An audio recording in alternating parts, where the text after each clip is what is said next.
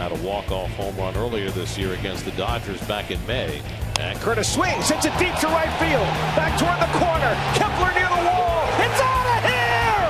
Granderson wins it! Curtis hits the tying home run of the 11th, the walk-off home run of the 12th, and the Mets win it 3-2.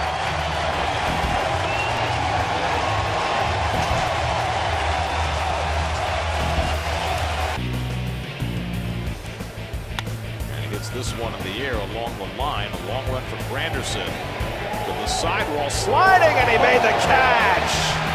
Wow, Granderson coming up on that short sidewall, went into the slide and caught it in the breadbasket. Well, we've seen Curtis enough in the Met uniform here. He's good at this. Very adept at that short wall there. 3-2. Out to right center field, back toward the gap. Granderson reaching, diving, he got it. Great catch, Curtis Granderson.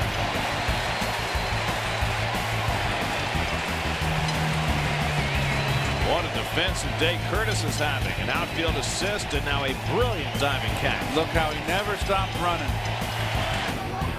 0-2. Curveball in the air, another shallow center field. Granderson this time has to play it on the hop. Mathis read as well. He's trying to go to third. Granderson's throw, and he's out at third base.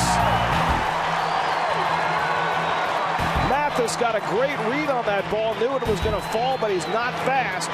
And even with Granderson's less than stellar arm, he put it right on target. The base is loaded. Now Granderson has walked twice tonight. And he drives one to deep right field. Back goes Judge, takes a look. It's out of here! Grand slam, Curtis Granderson. And the Mets have life. It's now 7-5. Granderson ahead 2-1. High drive to deep right center.